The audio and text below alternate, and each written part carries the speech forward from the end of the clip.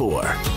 Hey, good morning. It is the Cares for Kids Radiothon on 194, the number one hit music station. Year 23, 701-478-KIDS, the number to call to become part of the story. And to kind of get an update and just visit a little bit, we're speaking with John. How you doing, John? Good. How are you guys doing this morning? We're doing well. Now, for those that aren't familiar with your story, can you kind of tell us a little bit about your experience with Sanford Children's Hospital, if you could?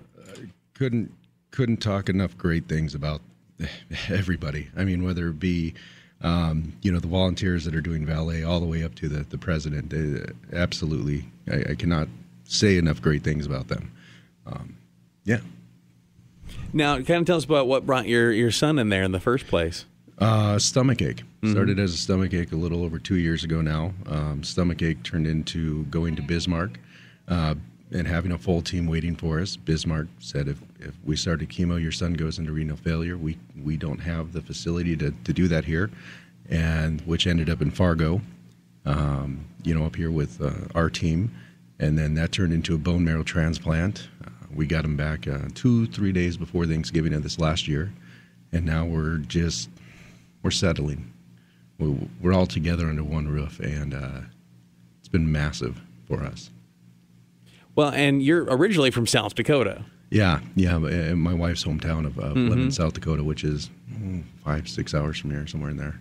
Now, how much did getting care at Sanford Children's Hospital play in you guys being in Fargo?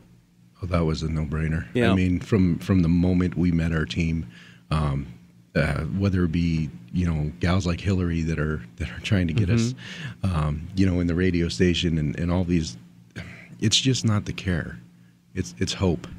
They bring us hope, and they consistently check in on us. They consistently are trying to get us to Fargo Force games or meeting the Collins family. Or hope is something the families need during these times.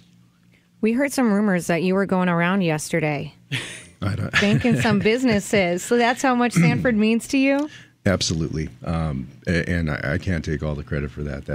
I've got to give it to the real boss, my wife. We've always been on the other side of the fence, being business owners, being active within the community, volunteering, coaching, and I know those that do things like that. You don't do it for the recognition, but they still deserve to be recognized. And I just wanted to put a face, to those donors and just thank them personally. So for somebody listening that maybe has been fortunate enough to never need Sanford Children's Hospital, why would you tell them it's important to support it? You're supporting the kids. Mm-hmm. These kids are innocent. These kids didn't make mistakes. They didn't, they're not deserving of this. They're kids. They're not out. I mean, my son has a rare type of leukemia. He's never smoked. He's never drank. He's, he's a child. We got to take care of our youth. 701-478-KIDS, 5437. Now, if a parent currently living this can go door to door to door to door to door with a list of sponsors of this radiothon, walk in and say, hey, I want to talk to the manager here. Hello. Hi, my name's John. I just want to say thank you. This is a parent as a son with leukemia. If he can spend his time doing that, can you pick up the phone and spend 90 seconds making your donation? I think you can. Please. John, we really appreciate you taking the time today. Thank you, guys. And taking the time yesterday and going door to door. Hey, got to do it. Thank you, guys. I really appreciate it. We appreciate you, John. Thank you so much for coming in today. Pleasure meeting you both. 701-478-KIDS. You can also text KIDS to 35270. Cares for Kids Radiothon.